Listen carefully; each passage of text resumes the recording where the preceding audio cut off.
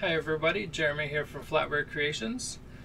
Today I have an order for 6 semicolon pendants. So I made a template that I've been using for quite a while now and fits nicely in the spoon.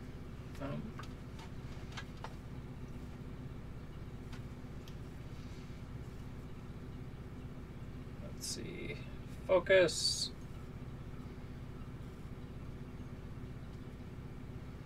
So the template, wrong way, fits right on it like this. So what I'm going to do first is I'm going to trace these out where I want them to be. And we're going to drill 2 holes, one here, and then we're going to cut out this tail with a my jeweler's saw. So I have 6 for an order, so I'm making 10. So we'll get to go through this pretty quickly. Let me send this. Okay. And I made this little jig. This is actually part of a tie holder set, but you can use nails. I wouldn't use screws, just because they're going to scratch the stuff that they're going to scratch everything. So, and then the hole, I drilled out a hole big enough for this guy to go through, and he's 3/4 of an inch. And then over the course of time, come on. There you go. Over the course of time, and from different angles, it's gotten magnets. It's gotten a lot bigger. Hi Donald. Thanks for joining me. So I'm going to put this in my vise, and we're going to get these holes drilled out. But first I have to take the template, and I'm going to bring it down here for that. Let's get you focused. So I always like to make more than I need. Will these fit? Yeah, barely. And my wheel of junk. There's my pen. I like to use these Sharpie fine point markers. Oh, I forgot my mic.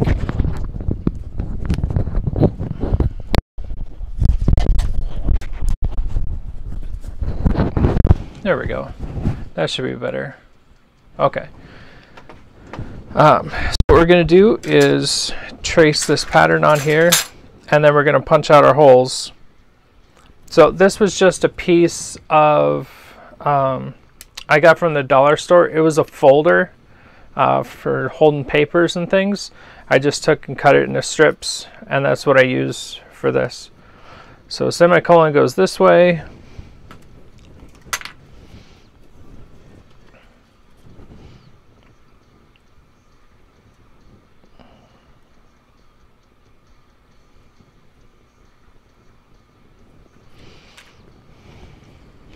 And there we got our first one.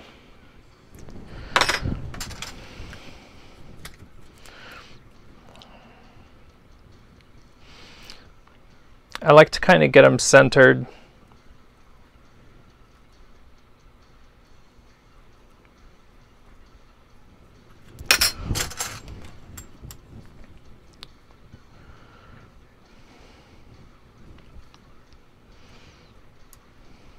And this was the easiest way I figured out how to do it, because all the spoons are different sizes.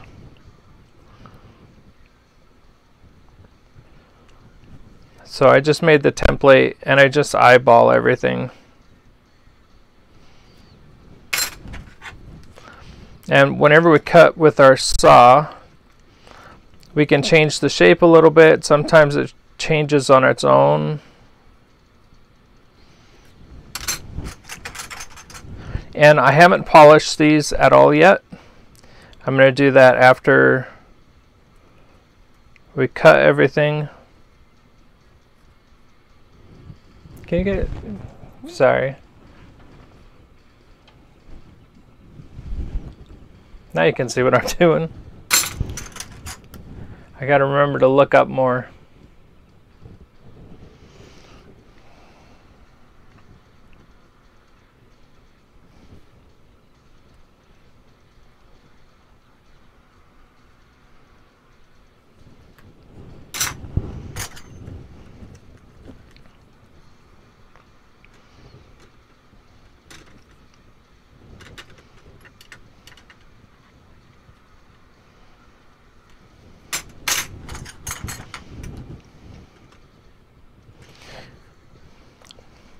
And you just repeat.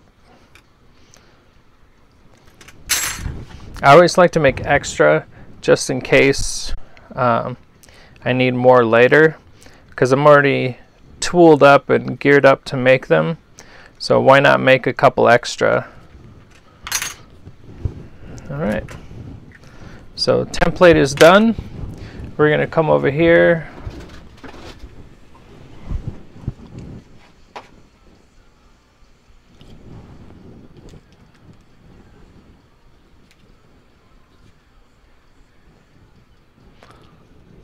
Why isn't it going to? Oh. I'm like, I have this thing fixed.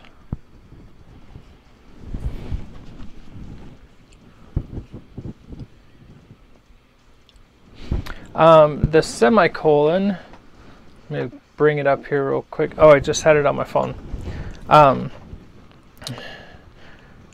The definition for it explains it a lot better than I can fumble through it. So,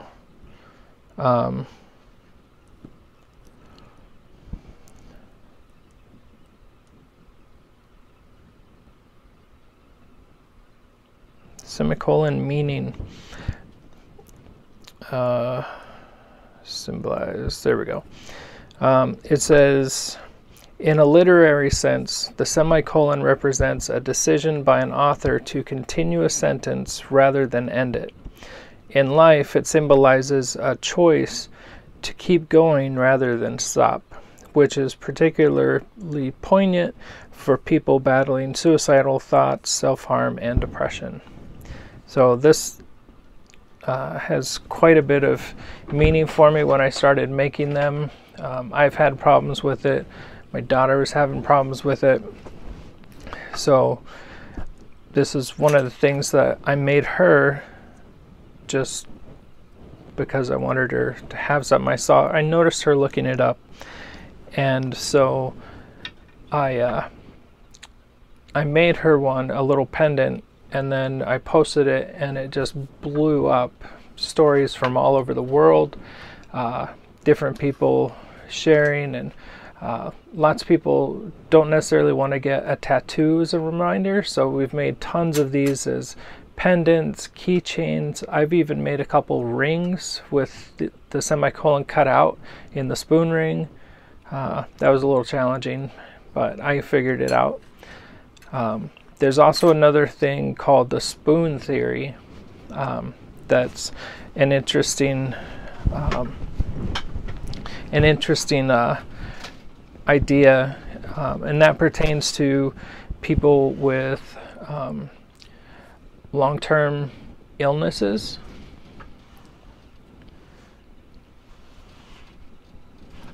Yeah, anytime. Thanks for asking the question.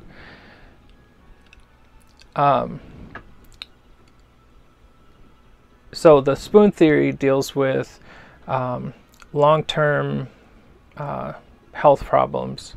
Like I have fibromyalgia, it's not going away. People with lupus and other long-term diseases like that, the spoon theory is, the easiest way to explain how you are, I look fine, I can do whatever I want, but some days I have 5 spoons worth of energy, and it takes me 1 spoon to get out of bed. It takes me another spoon to do something else. And during the course of the day, once I run out of spoons, there's nothing left. There's no gas left in the tank. That's all I can do. So the spoon theory talked about that, and it just happened to be I make silverware jewelry. Hey, guess what? So I made it out of a spoon, and mental disabilities are often long-term, so it served double duty, and I didn't know it at the time. So still close to home, and it's another thing that people can have instead of getting that tattoo as a reminder.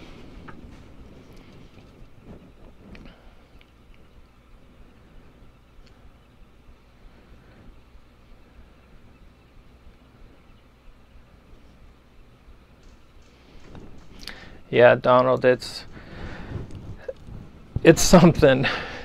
We just do what we can every day. Sometimes I only get one day in the shop a week because that's all I can do, and then some days I can just build a house. Yeah, Jerry, so many people they don't talk about it, especially guys. A lot of guys don't talk about it, but I mean, it's a problem, it's an issue. Everyone needs help with it, and if we can do something to take their mind off it for a few minutes, or be able to just let them know that we're there for them, it's a big deal for them. Yeah. I'm sorry about that, Jerry. I need a hammer and my punch, and I'm just going to try and find the center of the hole.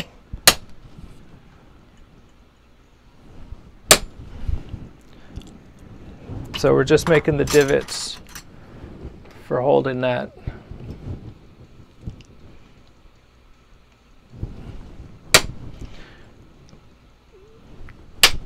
Ouch, that was my finger.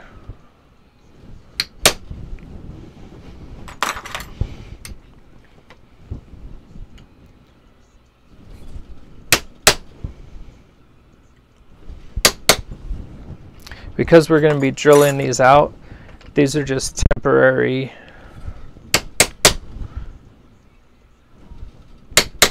spots. Once we get the holes drilled and we get them cleaned up, then we'll go ahead and cut out the semicolon tail.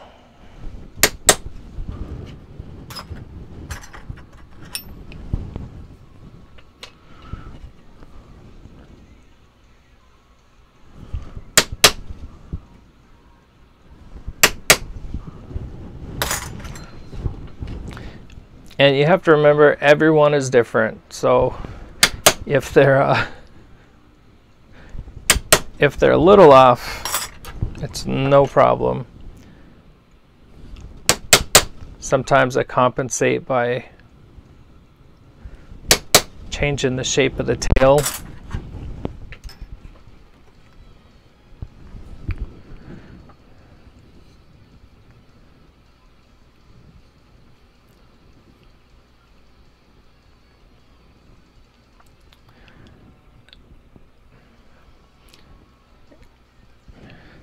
Thank you, Jerry. This is definitely therapy for me too. I found out that if I can take my mind off of something, it even helps with the pain that I feel. And what I listen to on my headset, so I've always got my my headphones on. It's normally something like dubstep or new age or some sort of classical music. Let's see if I can get you up here and talk to you. Am I crooked? And focus. Okay. It distracts my brain from so much, and I'm able to actually focus on this. And that really helps me be able to do as much as I can with the time that I'm going to be able to do stuff. Glenn Miller. Yeah. Sometimes I listen to rock, sometimes I listen not a whole lot of pop and stuff, a lot of classic hair band stuff, but normally when I'm focusing and really in it for hours, I'll put on some dubstep. There's just a couple of words, but it's like an orchestra, hundreds and hundreds of different sounds for my brain to just kind of focus on, to where I can focus on physically one thing, which is doing this. So it kind of takes that other part of my brain away. Yeah, lots of Metallica. I found I found the other day on a playlist, there was a ton of Metallica songs that have been covered. I mean, there's tons of them. But I heard one of Metallica's songs, somebody who I didn't even, it was just crazy. I'll have to find it and mention it another time.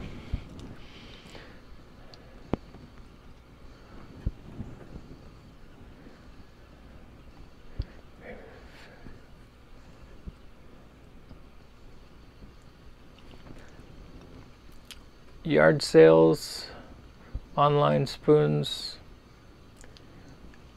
Yeah, I get a few spoons. The other day I found a knife. I actually found these guys.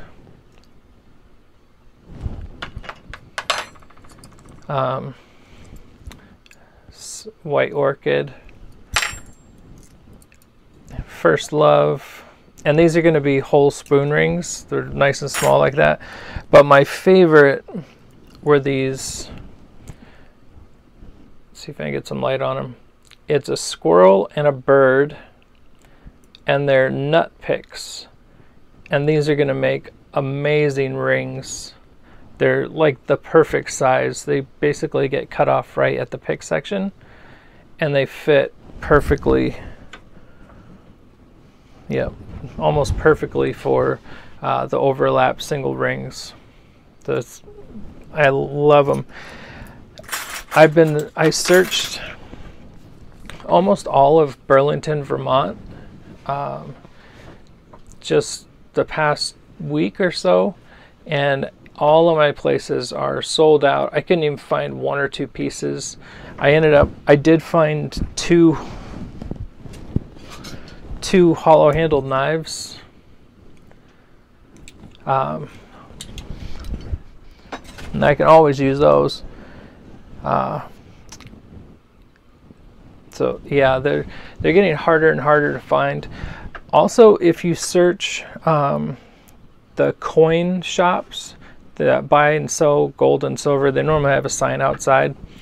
I have a guy that I buy for $3. Well, it was $3 a pound for silver plate. So whether it was silverware or different serving pieces, hollowware, the teapots and everything like that, it was all $3 a pound. And they actually get more money from selling it to you than they do sending it to get processed. So they're motivated to sell it to you. You are going to pay a little bit more than scrap, but it's a whole lot cheaper than $1 a piece. I found that place, and every time I'm down there I stop in to see if I can find something interesting in the box. And sometimes they'll have some amazing sterling pieces too. I just listed, I got this the other day at a thrift store. I could not find this anywhere online. Pawn shops are generally good for finding them. The hard part is that a lot of times they want not even market price. They just want so much more than it's worth for us. So if we get it for an average piece for $1, they're trying to sell it for $3 to $4 a piece. So sometimes you can get lucky with that, but a lot of times in my experience, I haven't been able to find that. I don't think I bought a set once from a pawn shop, but it was crazy price, good price. There was like 40 or 50 pieces for 25 bucks or something like that. So I'm like, yep, take my money. Here, take it, take it. I found this beautiful spoon.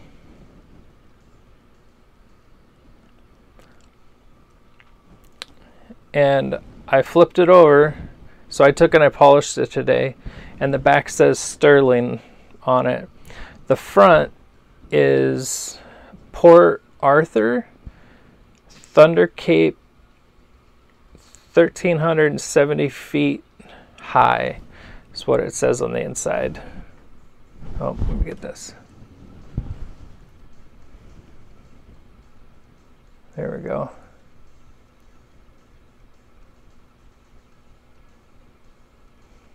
I was really excited to find this. Once it was all crusty and not rusted, but just caked in layers. And I was like, they had it listed for $3. I'm like, yep, here, take my money. Oh, I gotta put it back in there. I listed it up on eBay already for a ridiculous price.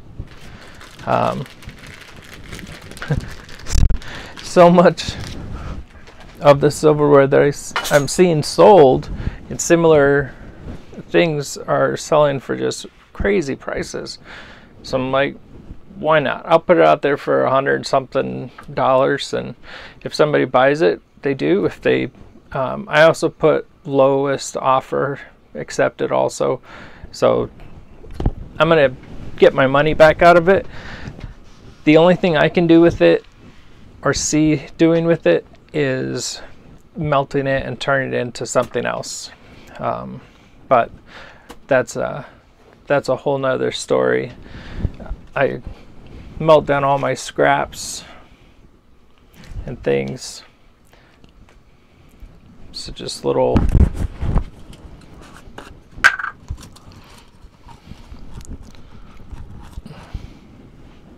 I think there's a hunk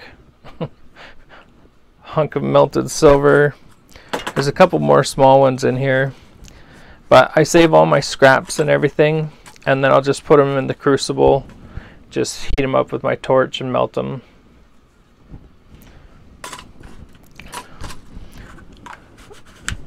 It's almost time to melt some more, but with my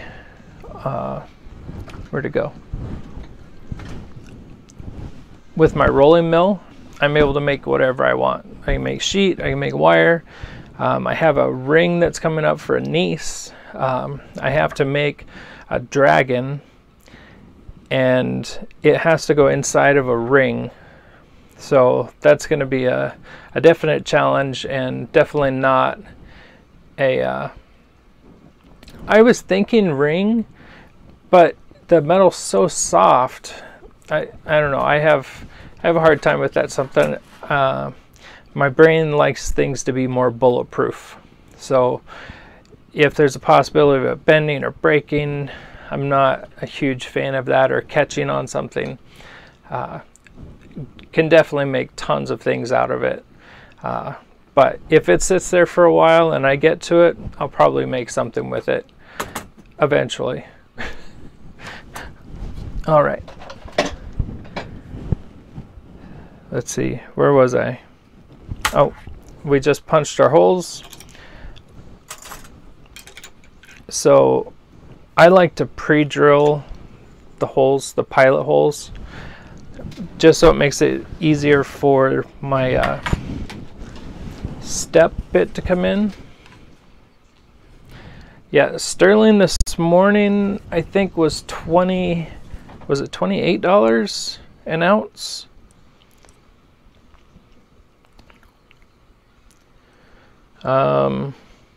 No, $25.09 this morning.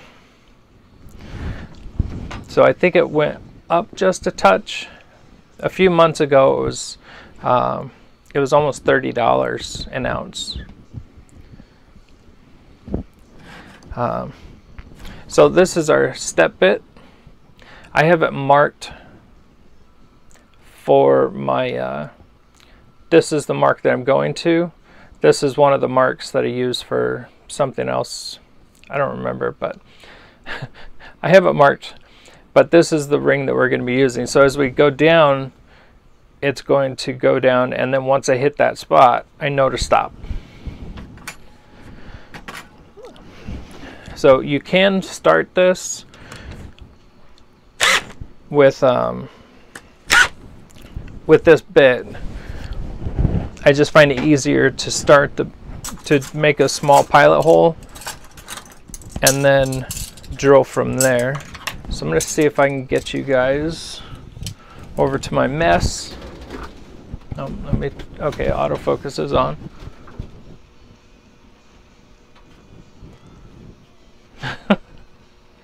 Still trying to get used to the camera. Let's see if I can get you up here. And we'll try the zoom out.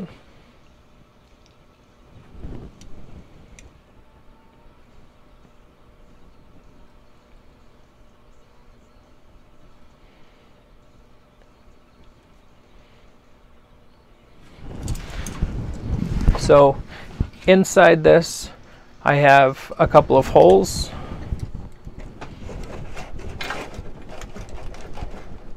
Come on.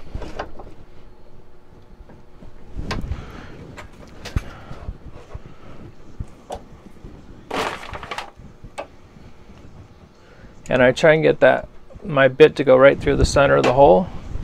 Just tighten this down. Glasses are over here. I'm going to see if I can get out of the way.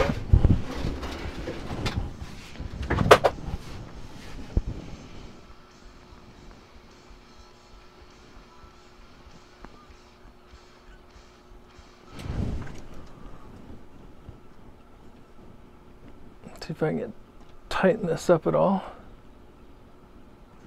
Nope.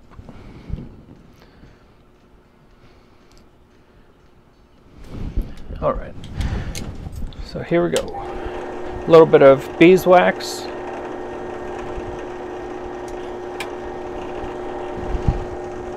My arm's in the way.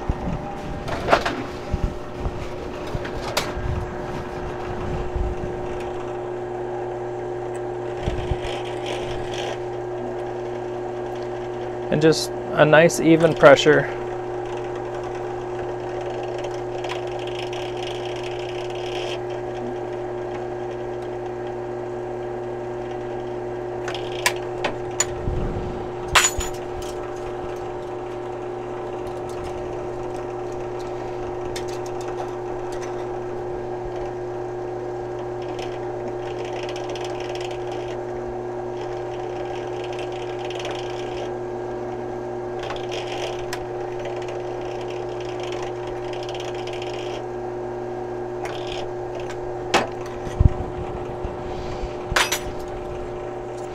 That small hole really helps me be able to have small pieces of silverware, or places that are like right on the end of some silverware. I'm able to get the whole piece over the hole, or almost all the way over the hole.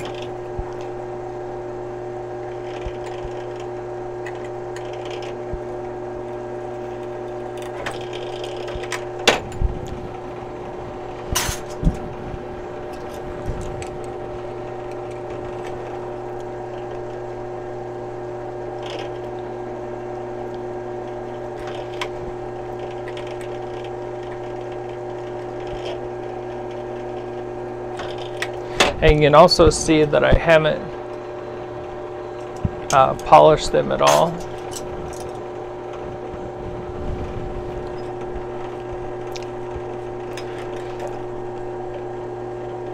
I generally wait till the end for that, because these pieces are going to get polished up pretty good anyways once I clean up all the holes.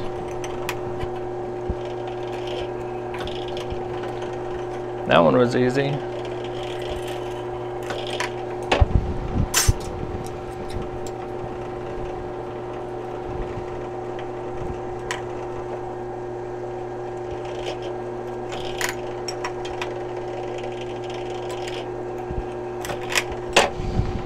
Another easy one.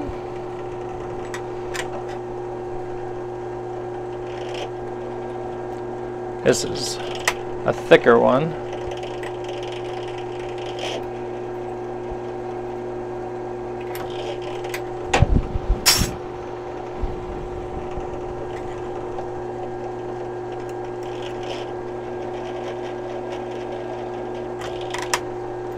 So I'm just putting enough pressure on it to like keep it in the hole. But if you see that nothing's coming out or it just stops, you'll kind of feel it when it does that. And if you just take and wax up the bit, a lot of times that will loosen it up enough to be able to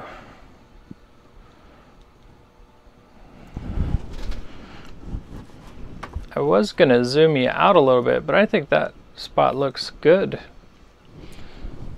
Let's go that way a little bit more. Okay. Let's grab a bucket. We're going to be making a lot of chips. Oop.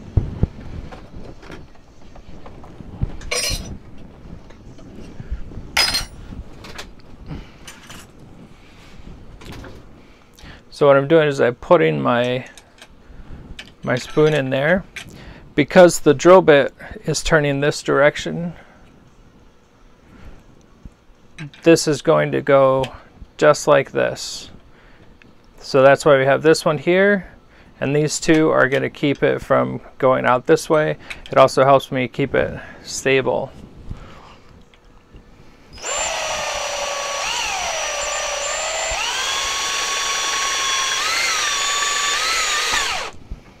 Okay, so we just went down one step.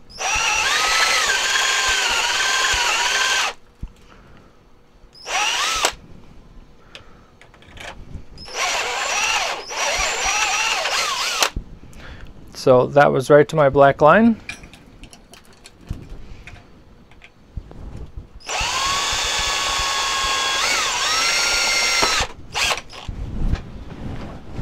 I'm going to grab my wax.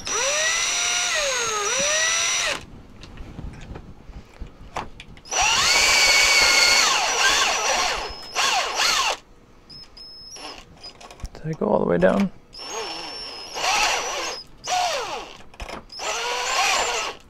There we go. That takes me all the way down. So once you get this done, it's really easy. There's this flashing on the back side. You can see that flashing there. That really is easy to get off. If you just flip it over and just lightly push down on it, and those big burrs, for the most part, are all gone.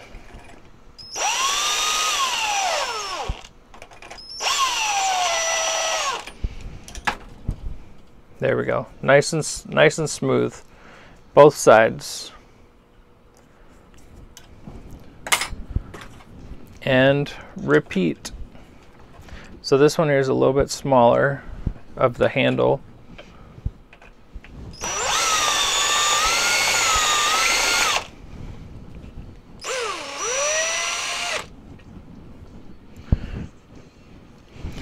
You can find the beeswax at the hobby shops, like anywhere where you can make candles. You can even use candles. You can use anything that's waxy. Crayons.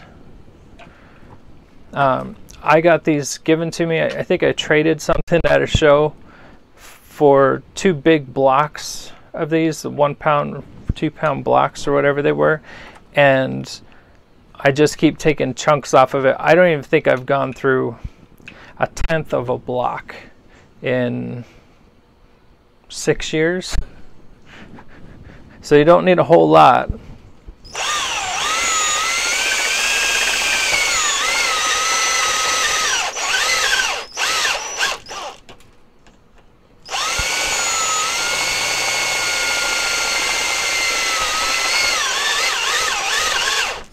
Ouch.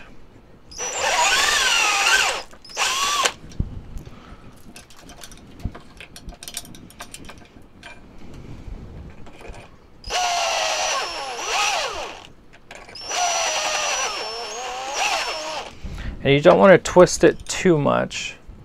We just want just enough to take off the edges.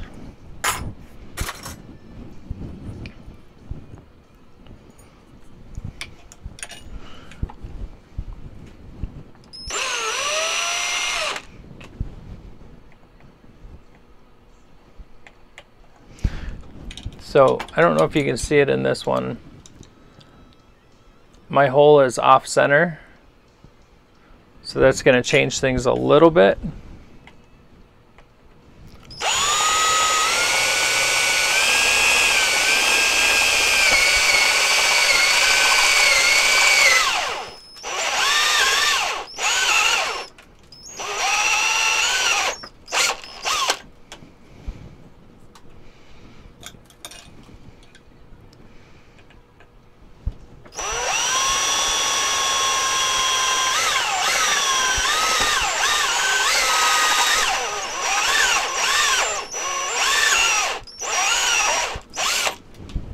You can kind of see how it keeps wanting to pull me over to the right.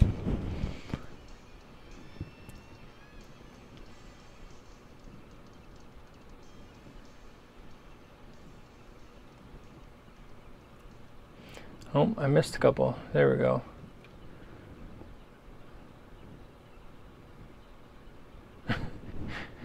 Yeah, you'll never run out of wax if you got bees.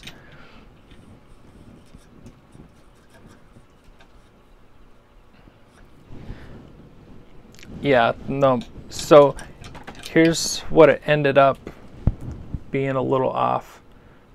I mean, there's hardly anything there because we're making the hole so big. So we'll just clean off the back.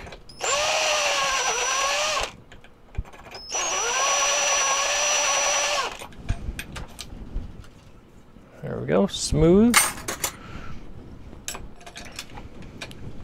And I like to go from the front to the back because the back is where you're getting that flashing. Instead of the front, you don't have to clean it as much.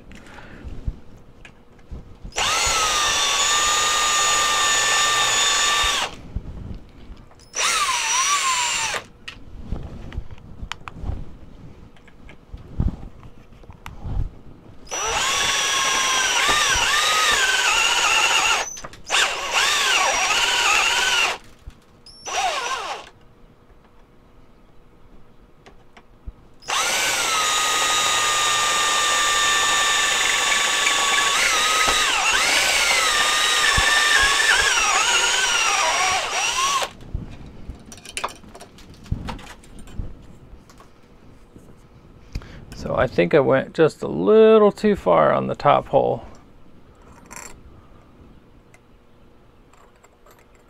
Yep, I'm one line above the black. So let's marker this again.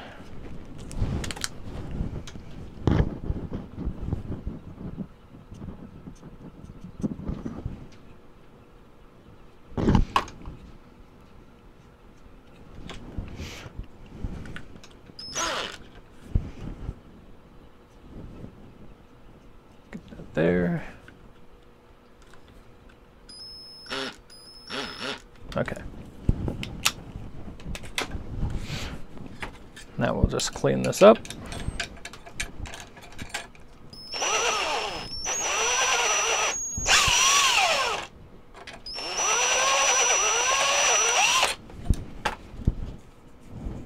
feels good.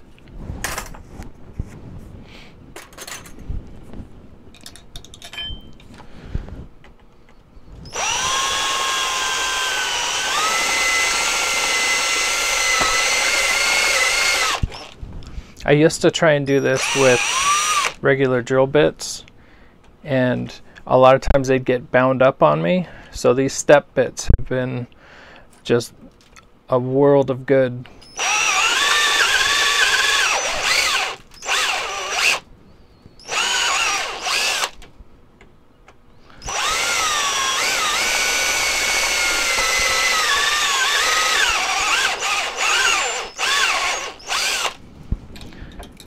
And I do have links to everything in the description. You can get these from almost any hardware store. I think I got this set at Harbor Freight.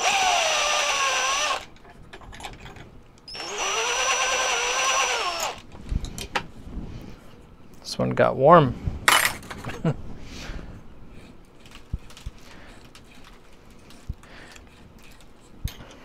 All right.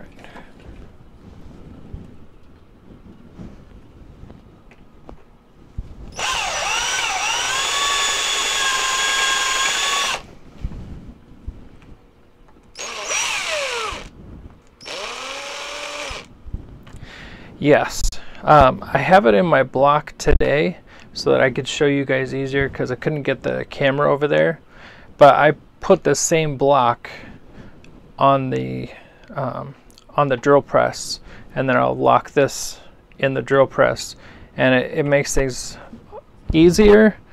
But for time and so that you guys could see, this was just the better option. Yeah, the little scale on the side would definitely make it more accurate.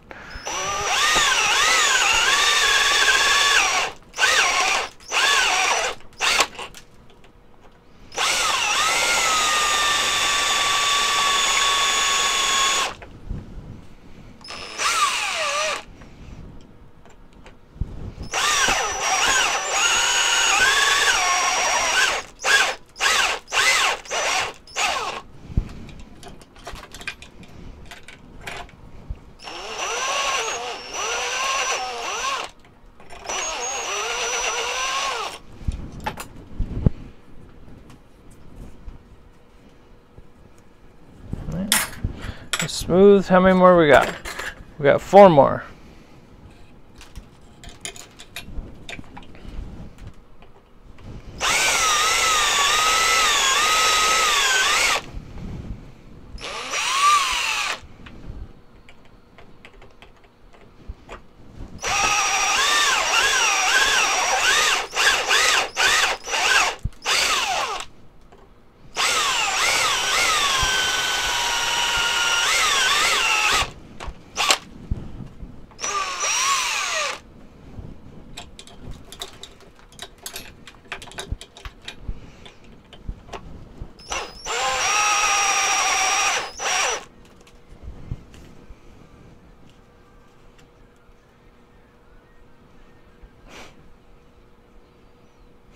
Sorry, guys.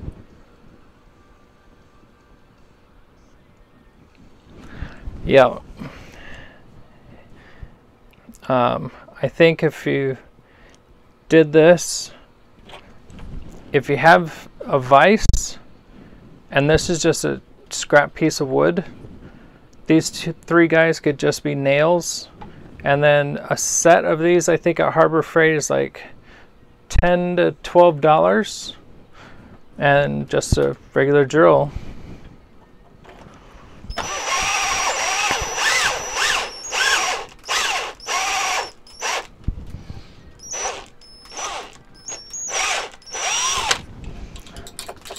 And then a jeweler's saw, and that's gonna be the end of it.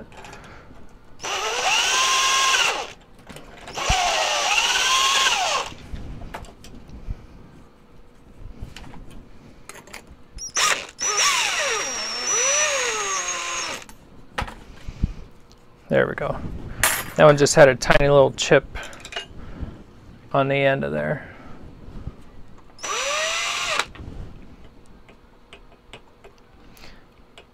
So this is a 1/16 inch bit. I didn't change it when but I normally do to a little bit bigger.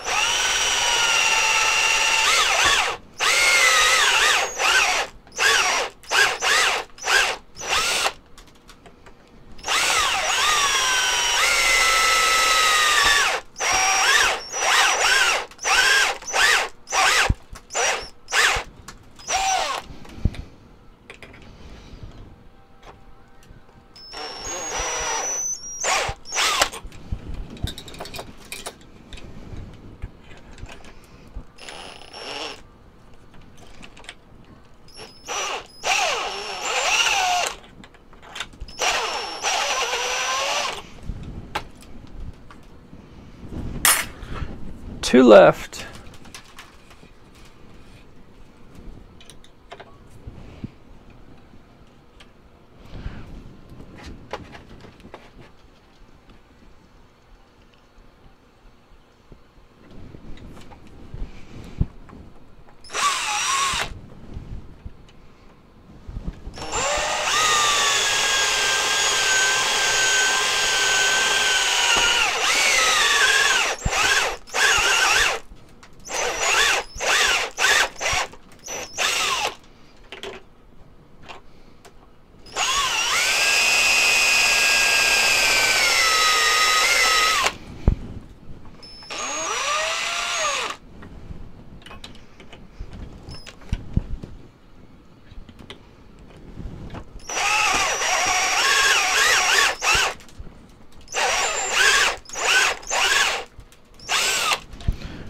My block just broke. This little guy here is pushing out.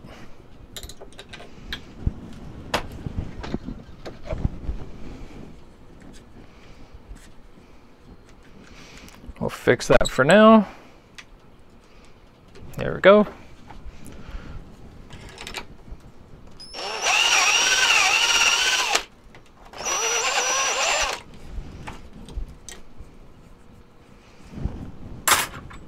Last one.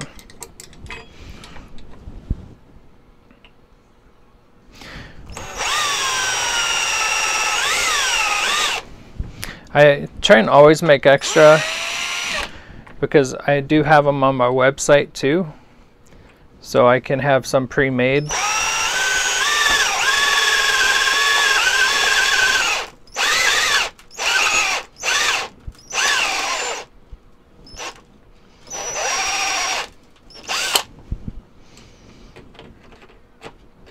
Okay.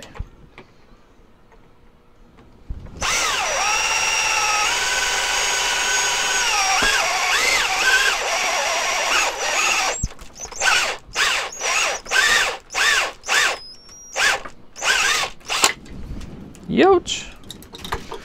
The harder you press, the hotter it gets.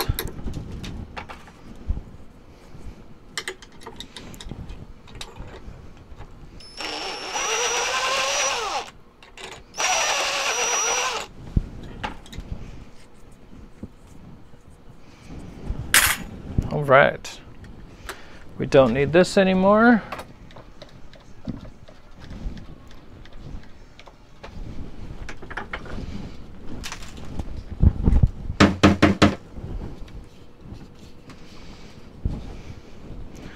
Put this back where it goes. We're going to stick this guy here in the block.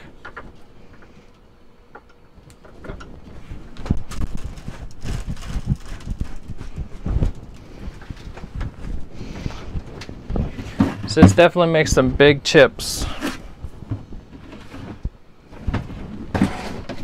All right, let's get this over here. So on to our next step.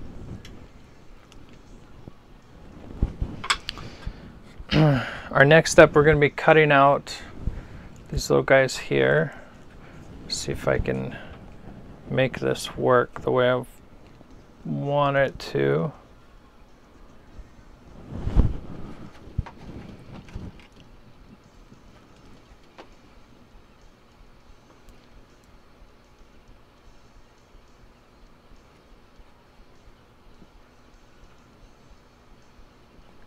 focused. And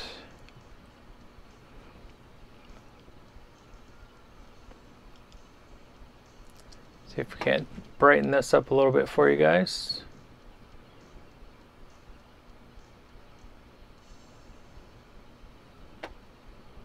And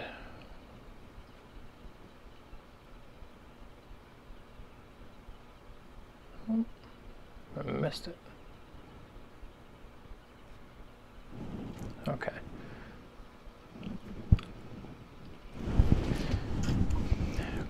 I'm grabbing my, this is just my regular, jeweler's saw. I am using a size 3/0 blade. 3/0. All right, let's get this put on here. So the blade goes through here. I want the top up so I can see the pattern. Put a little bit of pressure against it. Tighten her down. And just run it up the string here. I like to start in the center. Normally the center is where I get the back of my blade, or the back of my saw blade here. And I just want to go almost from the middle. So I'm just going to start that one.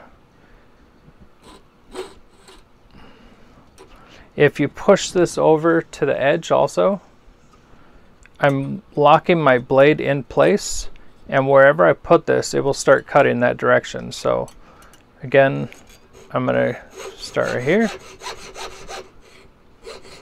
And because I can't go over anymore, I'm going to flip my saw on the other side of this. And now we can really saw it.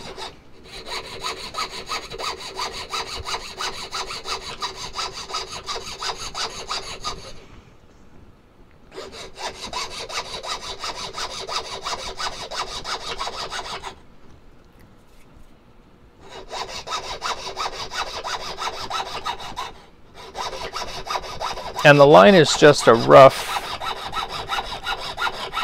line.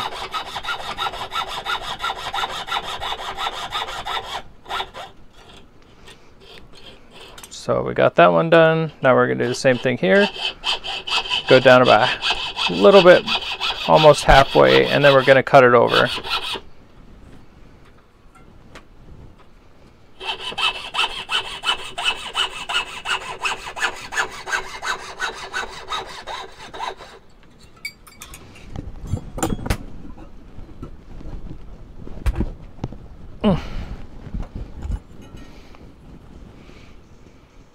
There we go.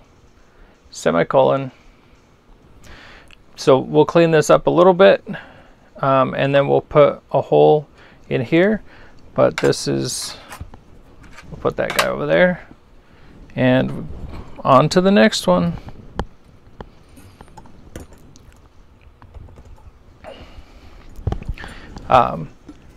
These guys are just plastic test tubes, and they're what I hold my saw blades in. It helps me keep them organized, and it helps me to know which blade I'm using. Did that just break? No. Because I always leave this one out.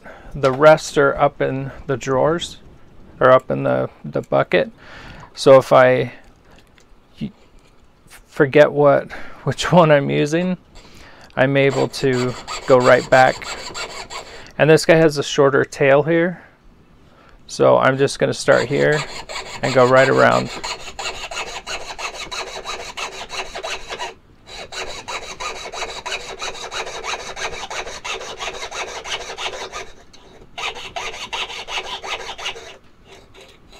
Bring it right back.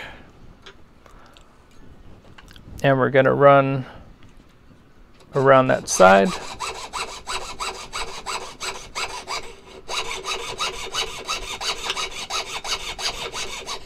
Just holding it nice and soft.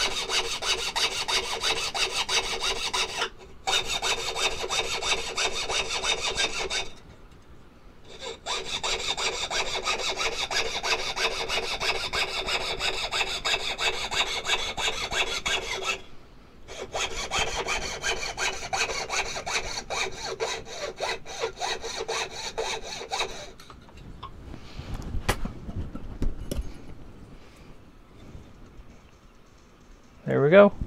And repeat. You can kind of see why I do so many at a time, because everything right now, see how far that one got off? My line is way off. So I'm going to get my blade about the center of the hole.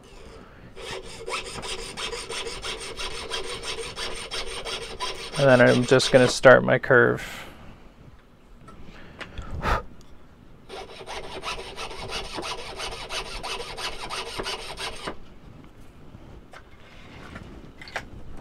Small paintbrush.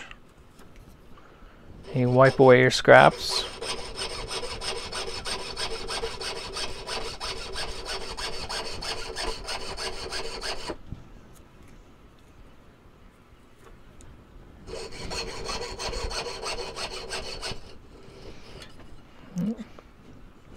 And I try and make the side of this hole to where there's hardly a bump right there. So what I want to do with this one, because my line's so far over, I'm going to put this right up against the edge, lock in my blade, and then I want to just start straight down. So I've got my line started.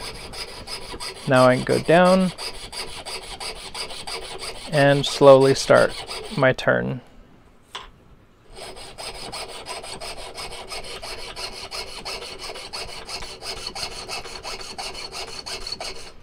And I've tried to make this match up to where I'm going to end right at the end of my other line.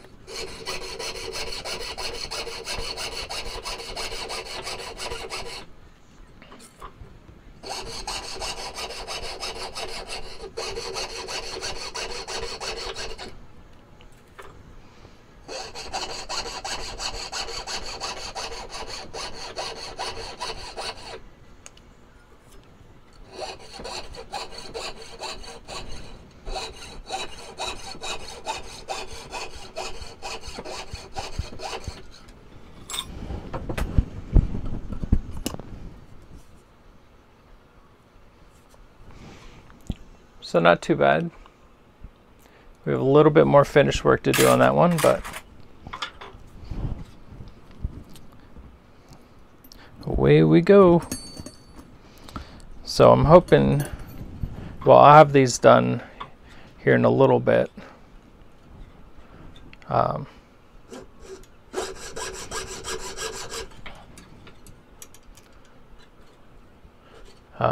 I'll have these out in the mail for my customer tomorrow.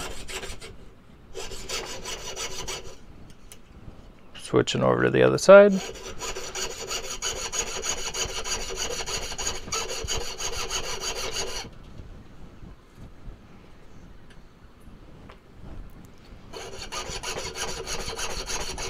And whenever you're pinching or holding down your pieces like this, make sure that you're not getting too close to the blade. These things will cut into you so fast. And even if you're like here, far enough away, if you tilt that blade, you come right down into your finger. And you definitely don't want that. So keep an eye on your fingers.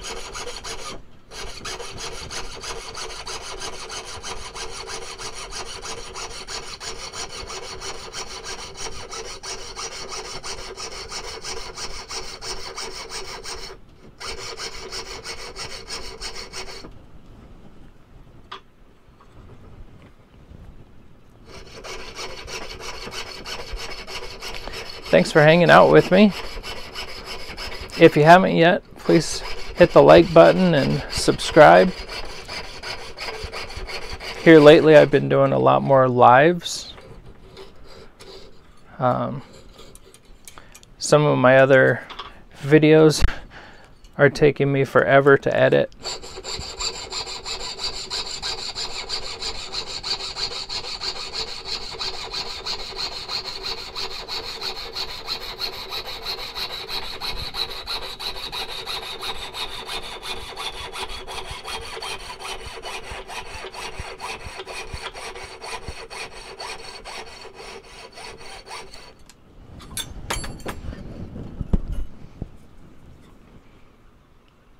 It's a nice one.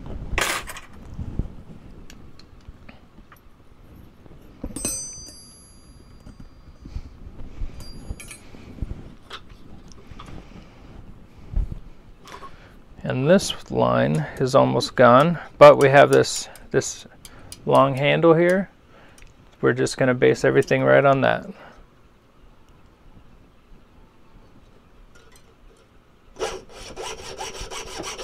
Get that one started. We're going to get this one started. Switch over to the other side of the handle.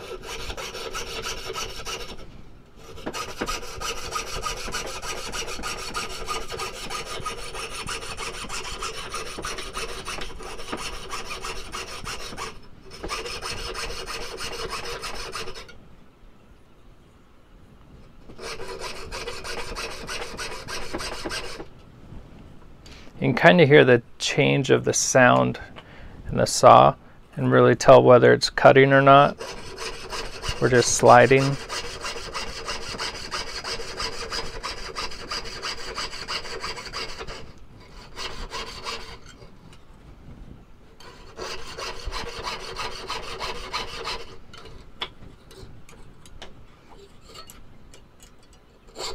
All right.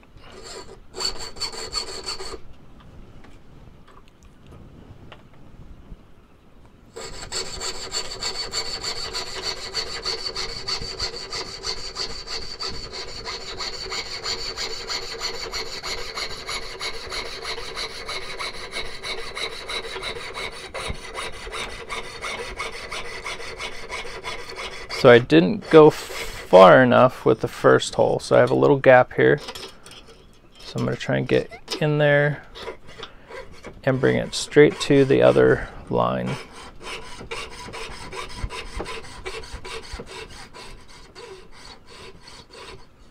There we go.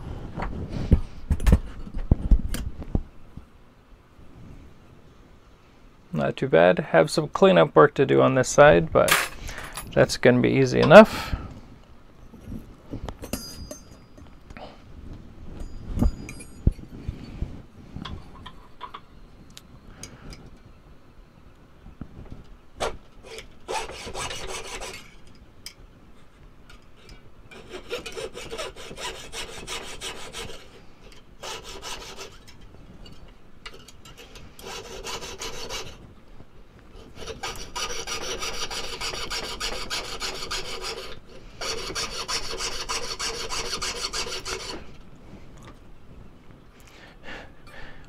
When I'm in full focus mode, I can get these done fairly quickly,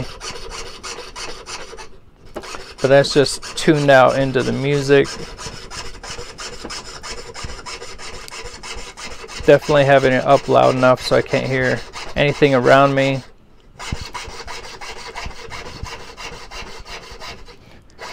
Like a lot of people found out that the last 2 years, it's definitely different working from home.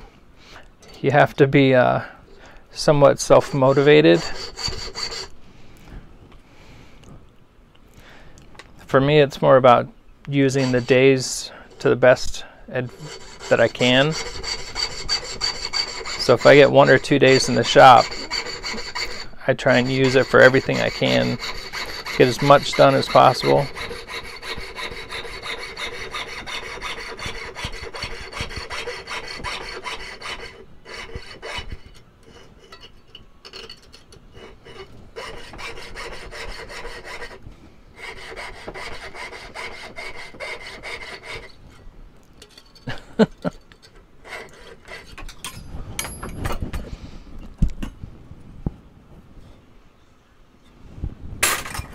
We're at 4 left.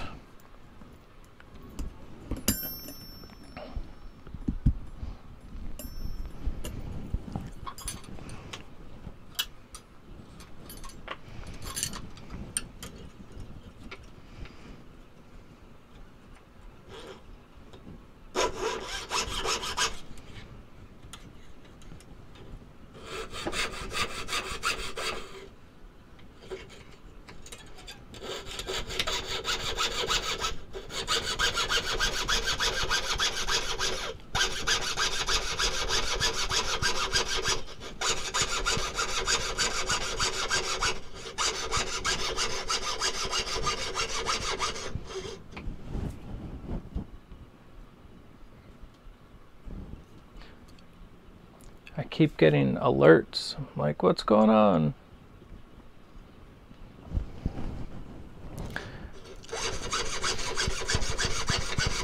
My wife Jamie and I are going to Seattle. Her first time in Seattle. We're going to go see some of my family.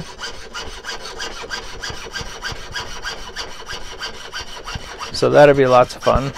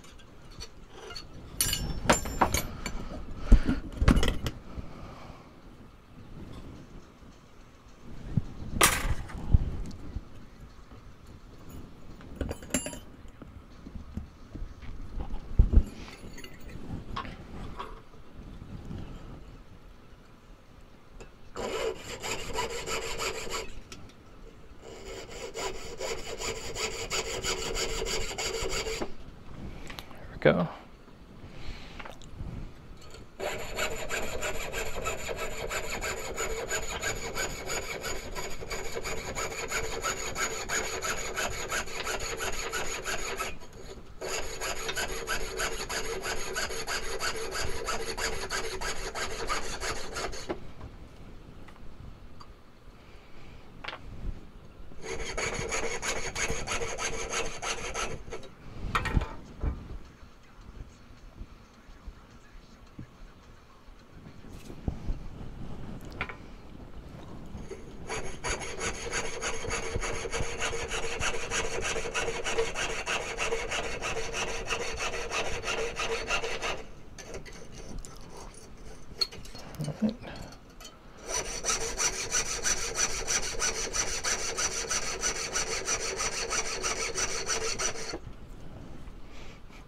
You can just feel it change.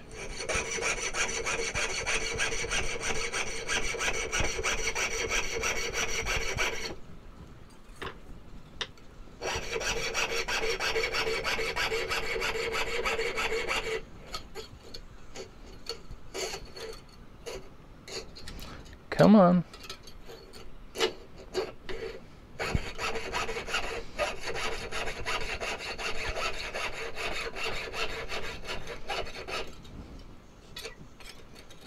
Should be through.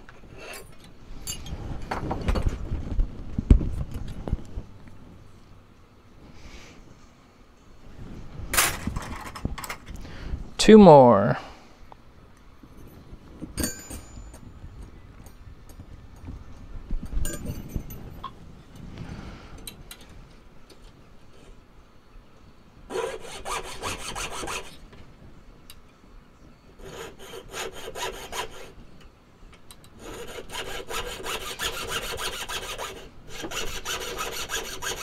This spoon's a lot softer.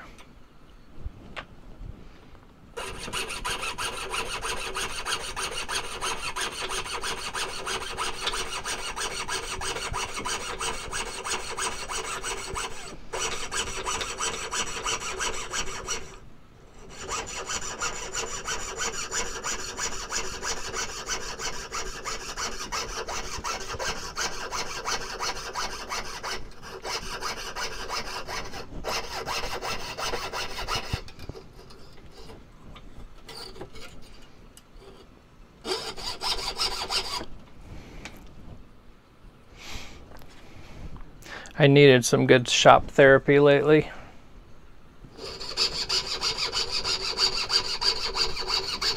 Just being able to sit and focus on something.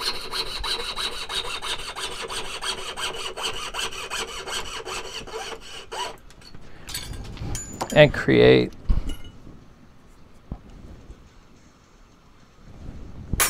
Last one.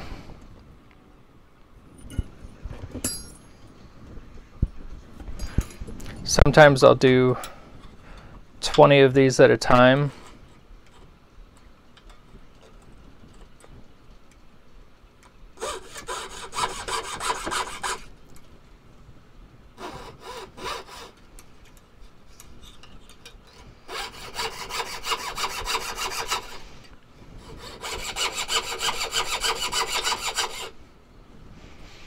And you can hear the different spoons, and you can hear the different metals in them just by the tone they make whenever they cut.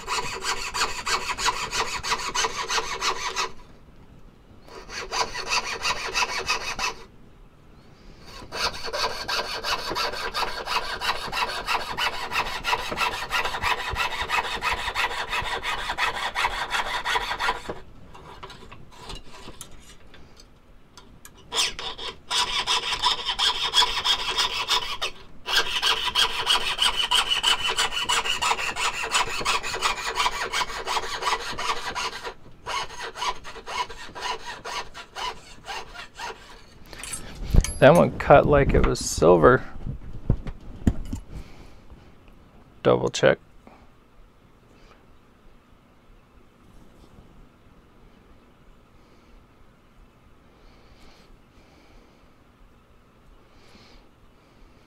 Pretty sure it's not silver.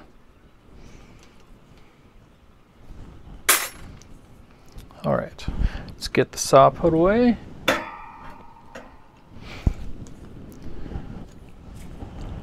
And now we're going to go to our Dremel tool.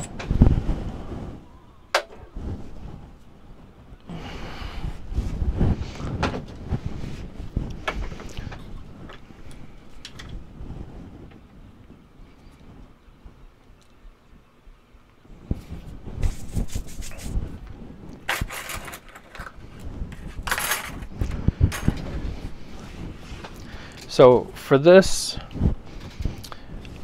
what I need to do is knock down the edges, front and back, and clean up this little piece right here. There's a little nub right here.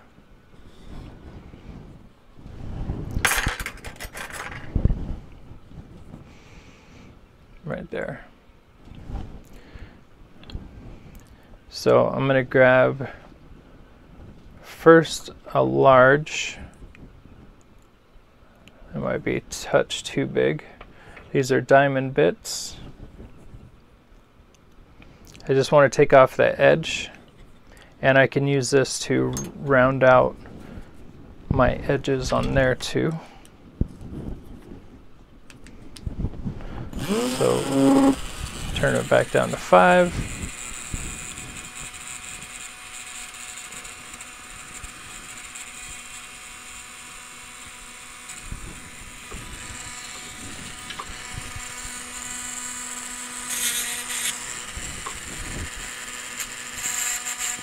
If you go straight on to the side like this, a lot of times you'll make a dent inside. So if you turn your bit,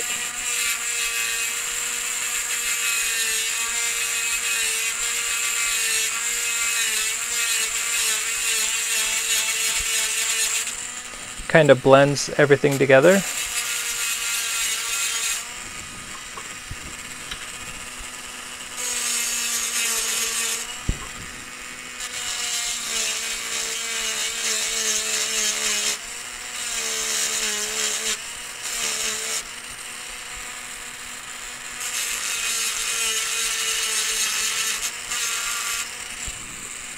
Okay, so now we're just going to go around the edge really lightly. You just want to take off any little burr. Be careful down here in the corners.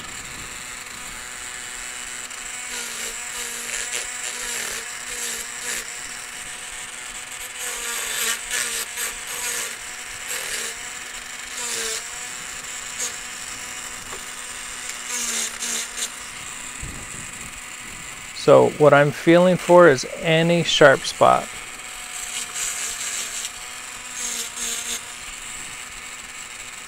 Yeah, especially this guy right here. You don't want that sharp.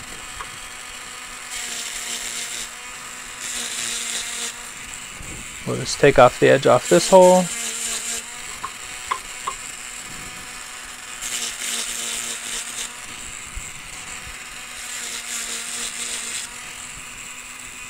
Nice and smooth. So I don't even know if you have to do this with it going into the tumbler. So I have 6 of these for the customer that I have to ship out tomorrow, so I don't want to potentially have to redo more of this.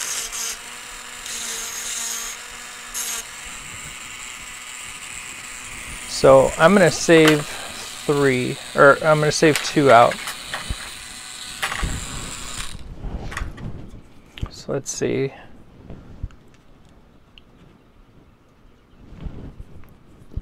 Trying to feel the worst ones. That one's really bad.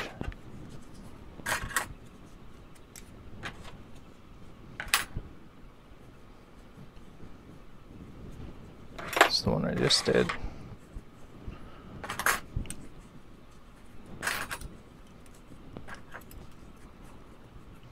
That's the one. So we're going to set these 2 aside. Here, tumbler, tumbler, tumbler. Where'd you go? My tumbler's hiding. So I'm just going to put these up here for now.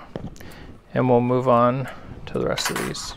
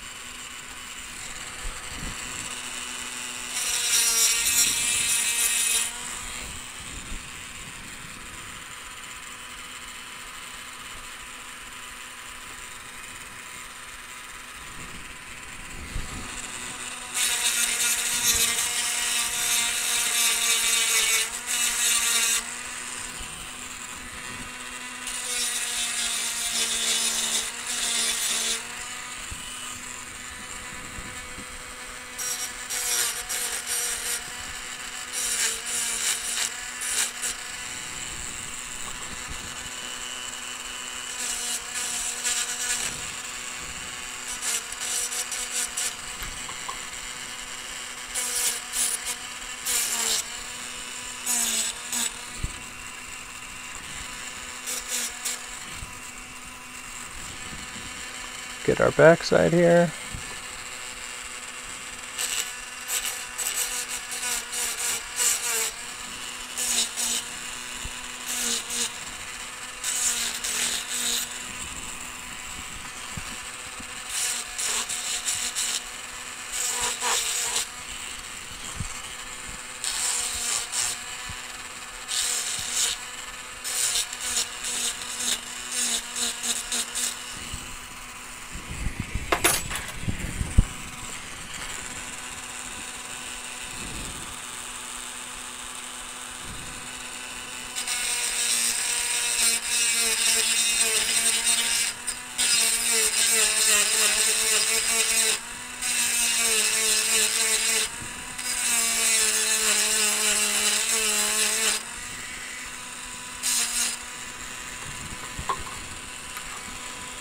This one kind of looks wonky.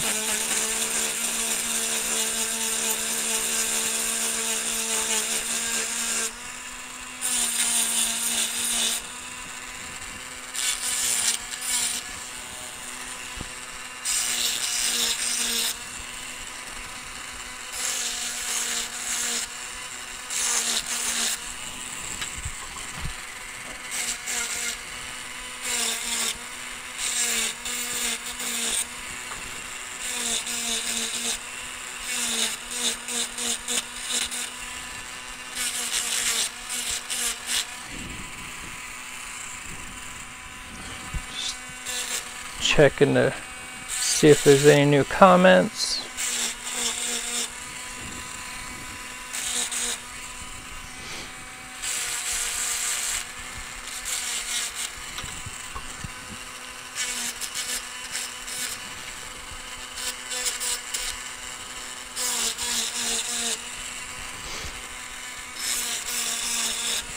This is the tedious part of this process.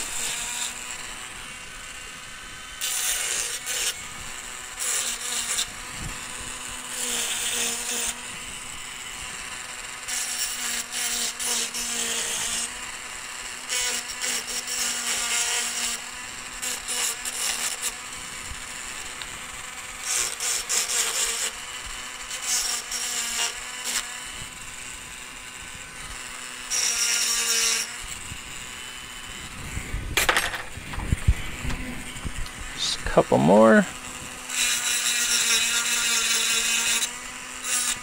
No, it's not too bad.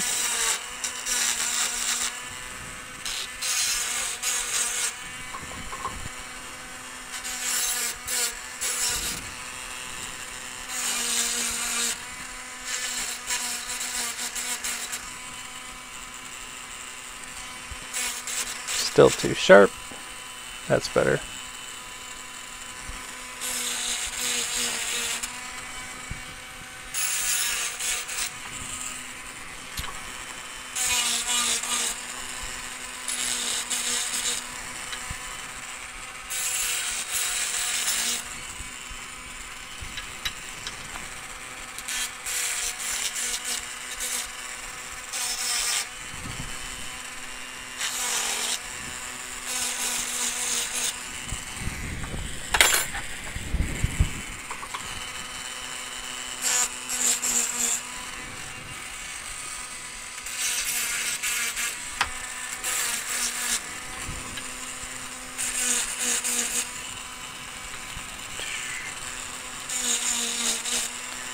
Now I am off the playlist because Metallica's playing now.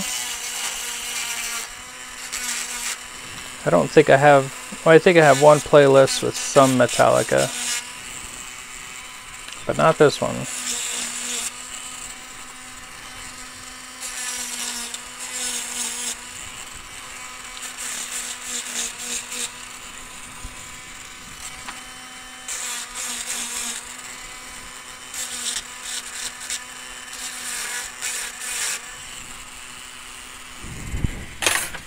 All right, last two.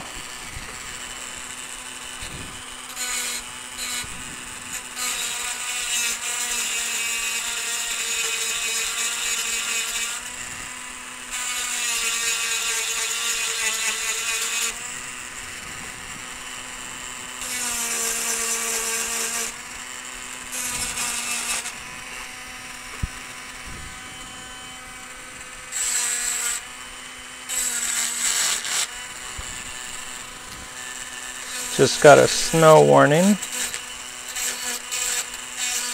It's winter, it's gonna snow. We still have like 3 months of winter, I think, up here where I live.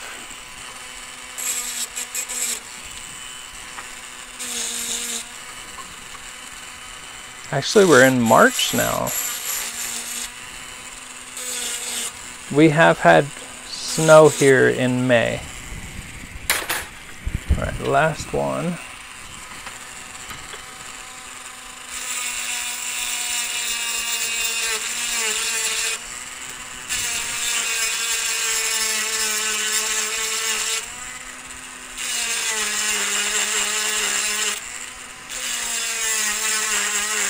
So this one, our hole was off just a little bit, right here. So that bumped the line that far out. So you just want to make sure that you're blending not the line, but just the semicolon wall.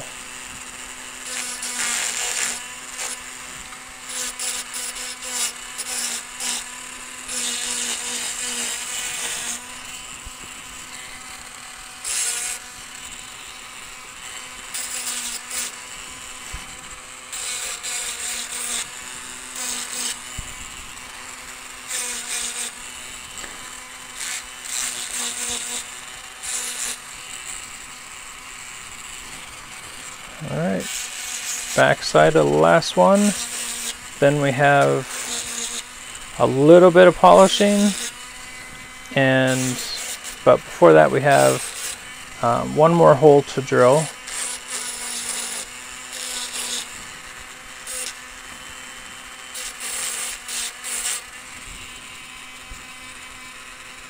All right, nothing really sharp.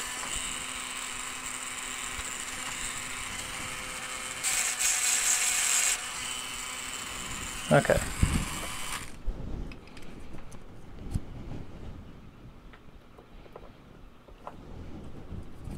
So we're going to put this away. I'll bring you guys up here.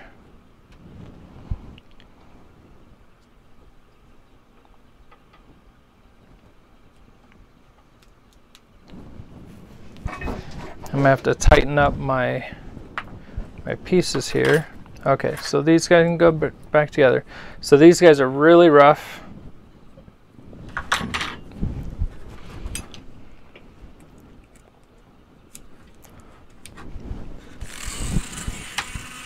This guy has a big wedge on there. I'm just going to take that off.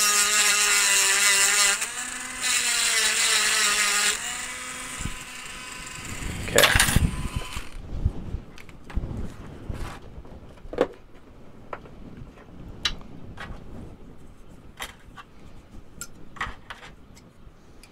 Yeah, definitely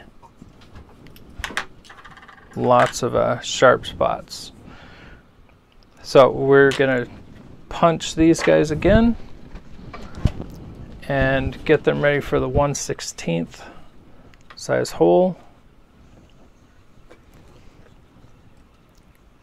This guy I'm gonna put up here in the flower.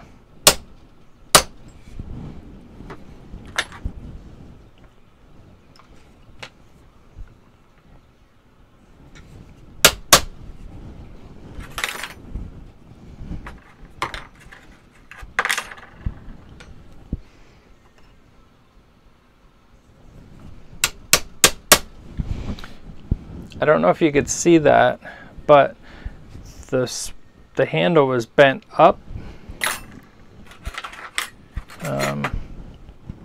So like this one here, the handle is bent up right there. So whenever you're hammering these down, you want it to be center, and because this is going to drop, I'll just give it a couple of taps until I see it go flat. It's going to help me make sure that I have a good hole.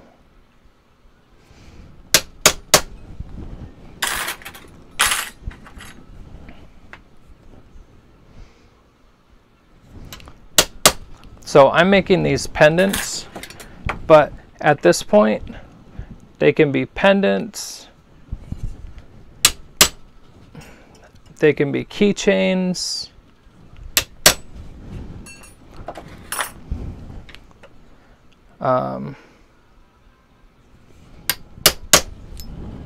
really they could be anything you want them to be. All right, so I'm going to drill these holes. Actually, no, I'm going to polish them up first. So I'm going to bring you guys here. I haven't done this yet. Tell me if it makes you guys feel a little wonky. Everything's kind of upside down.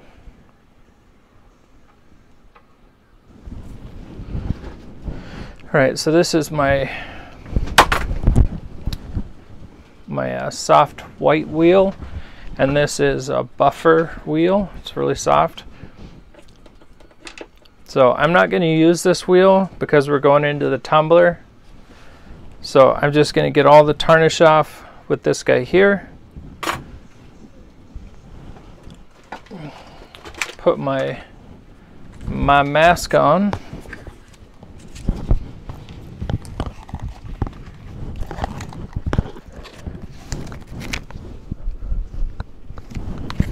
And I will be right back.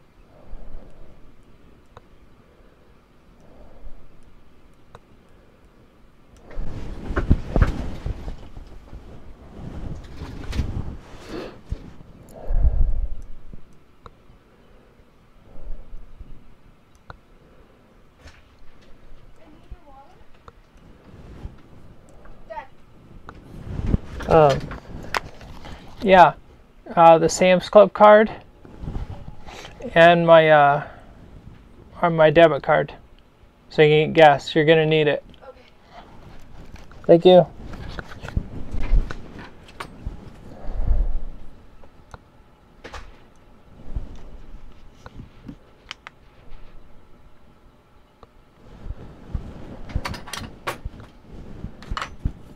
All right, where was I?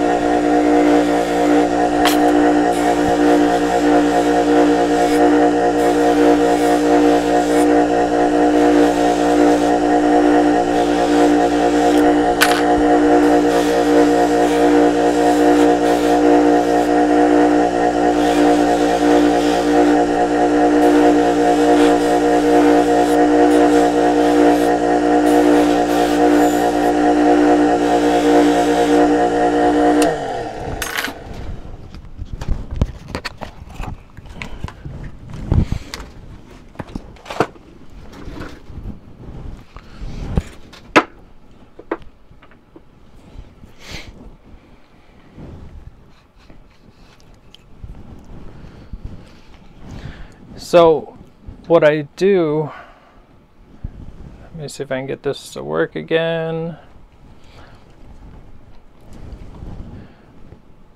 What I do is, because I have the length, here, it helps me to stay back so my fingers don't get hot whenever I'm doing these. But yes, I'm going to punch the holes. I'm going to screw the holes in, drill the holes in these. And then I'm just going to sand it on my 1-inch belt sander, and then they will be ready for the tumbler. So I'm going to just kind of bring you over here a little bit, wherever it's going to rest. Again, it's a 1/16 inch cobalt bit.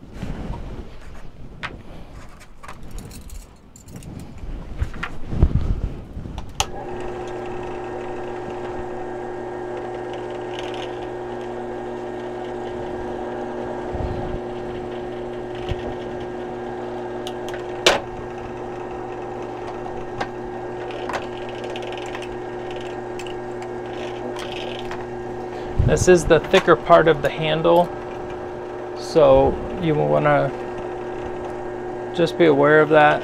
Sometimes it takes a little bit more, takes a little longer, and once it stops cutting, or feels like it stops cutting, just wax it. Normally you'll get right through.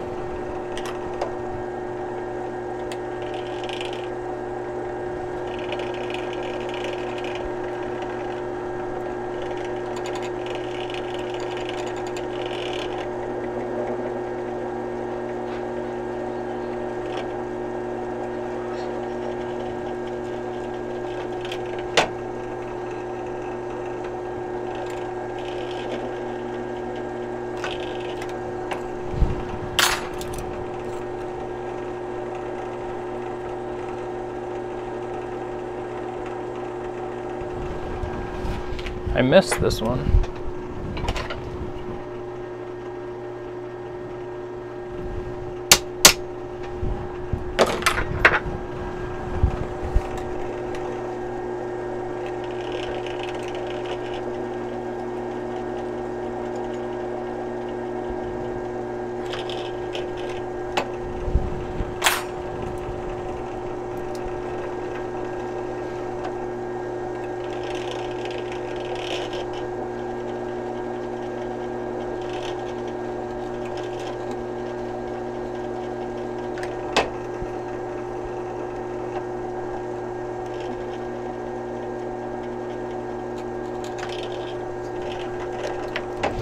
When you're doing this also, you want to watch where your drill bit is bending to. Sometimes it wants to slide, so to bend towards you or to the side. And if you put too much pressure on that, you're going to break a bit.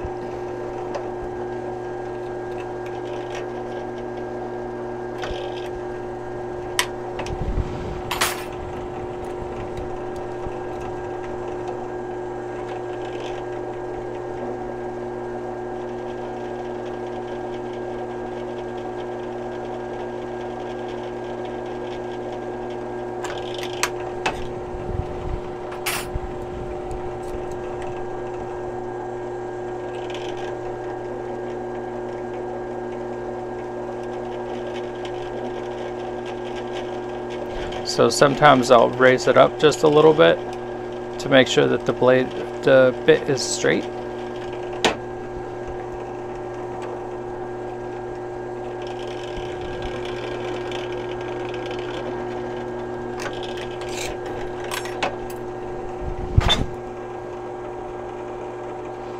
And that one didn't go where I wanted it to.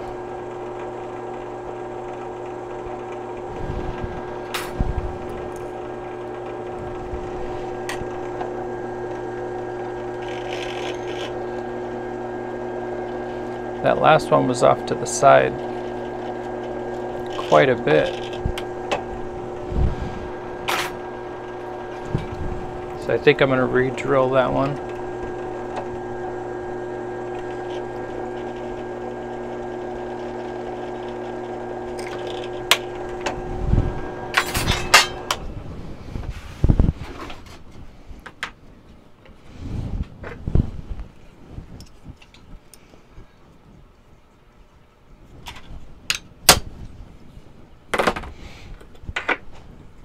So it was,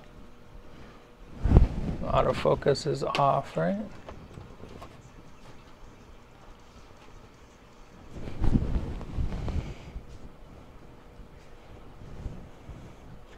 So you can see where the hole drilled through, but it was way off to the side. So we're gonna try this again.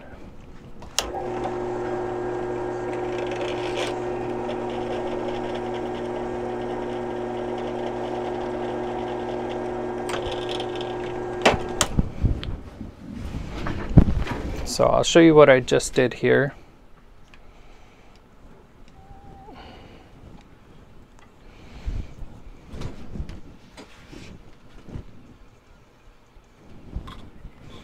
So you can see my two holes.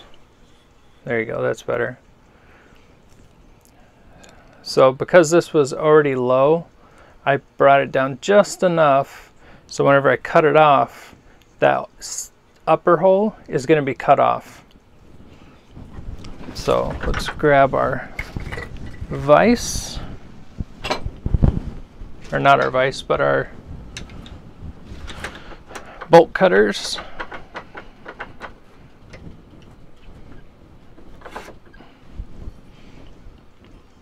And I'll bring you up here. Let's see, can I get you over here now?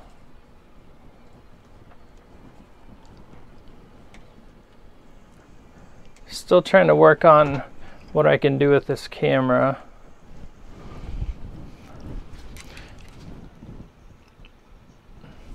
So I always keep the side that I want to keep on my side. That lets me know that for sure I'm cutting off at the right spot.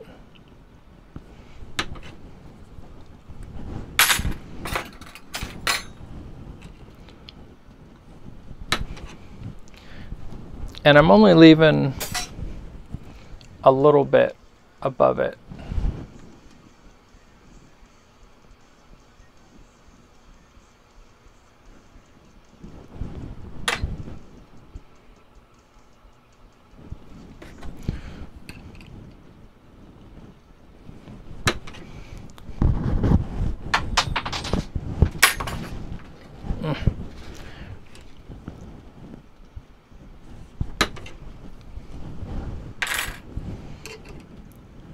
Get these cut real quick.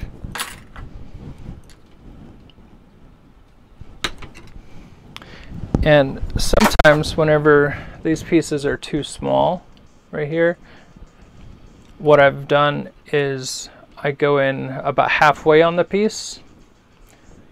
So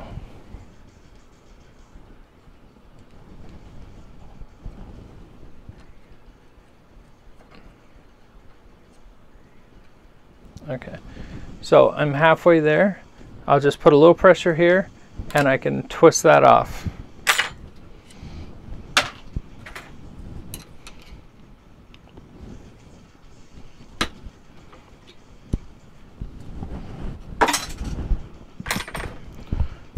Two more. So again, pinch it, twist it off.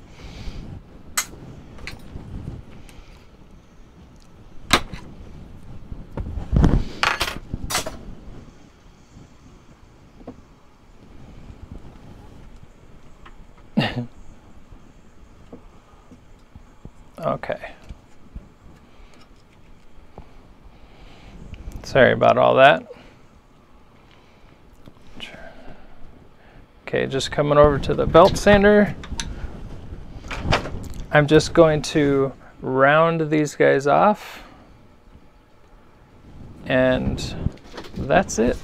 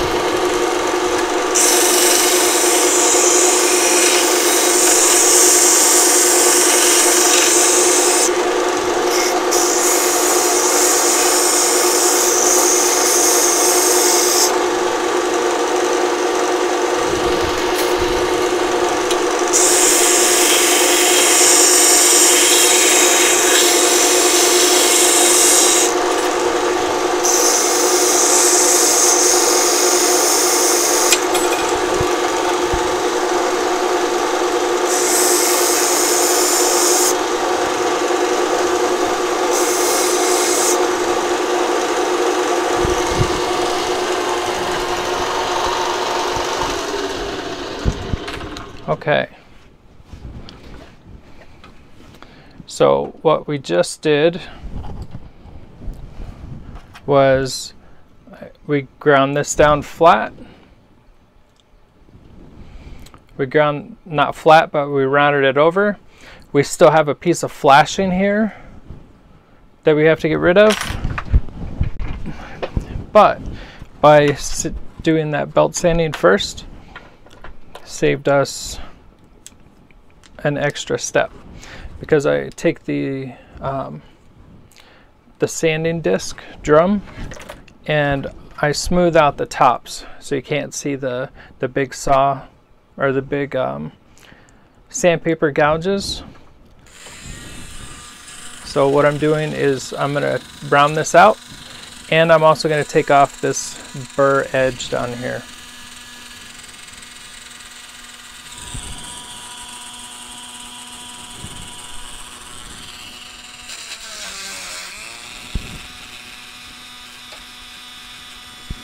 Wrong way.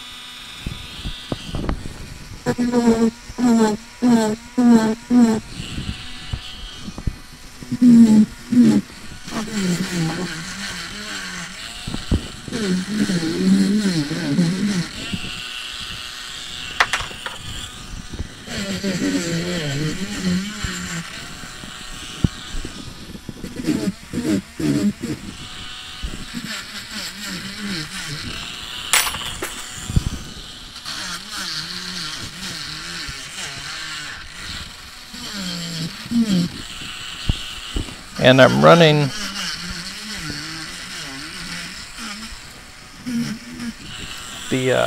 my fingers over the edges so I know that there's no hard spots or sharp spots.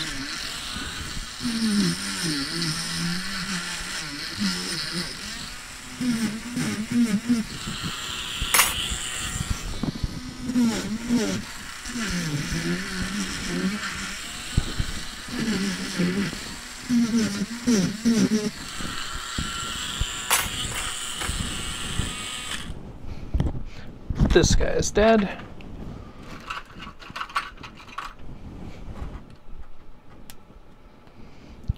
That was 180 grit. This one is 120 grit. Just takes care of things a little faster. You just got to be a little bit more gentler on it.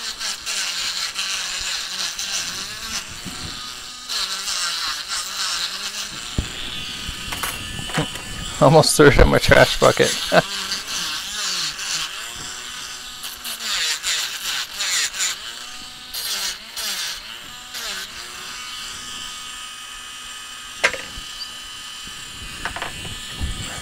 It's like, why is that one so dark? That was one that I didn't clean up after, so we could see if the tumbler will get those sharp spots off.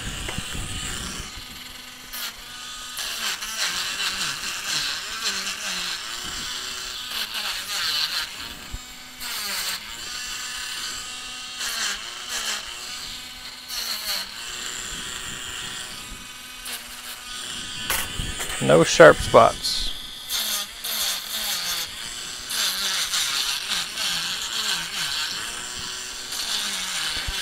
And this does take a couple extra seconds to do,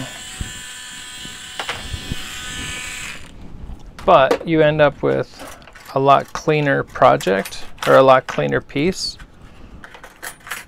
I'm like, why do I feel so much? Okay. Let me just buff this guy out real quick.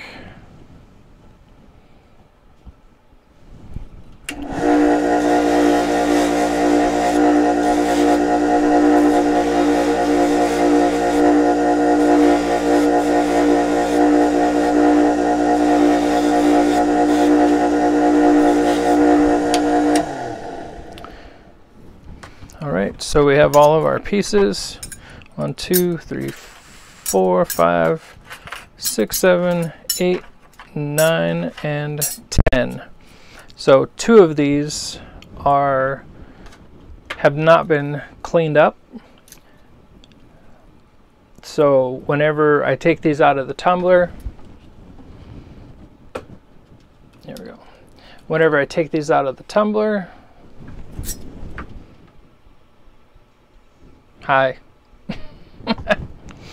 Whenever I take these out of the tumbler, I'm going to check to make sure they're all smooth, and I'll do a short for that. It should only take a couple of seconds. Yeah, that's definitely one. Yeah. Another thing that you can tell where you haven't got the edges off is all of the junk that's left on there. A lot of it is because it can't get over the lip, which is there, which is what we took off of the other ones. So that's why they look a lot like this instead of like that. It's a lot cleaner, smoother surface for them. So I'm gonna get all these in the tumbler, and I'm gonna say bye. Thank you guys for coming and hanging out with me. I know the lives generally go longer than the shorter video clips, but lives takes longer than 15 or 20 minutes. But I'll post a short today after these are done. And thank you for joining me. If you haven't yet, please subscribe and hit the thumbs up button if you're just watching on your TV. Really helps out me and the channel. And I thank you and appreciate you for spending your time with me.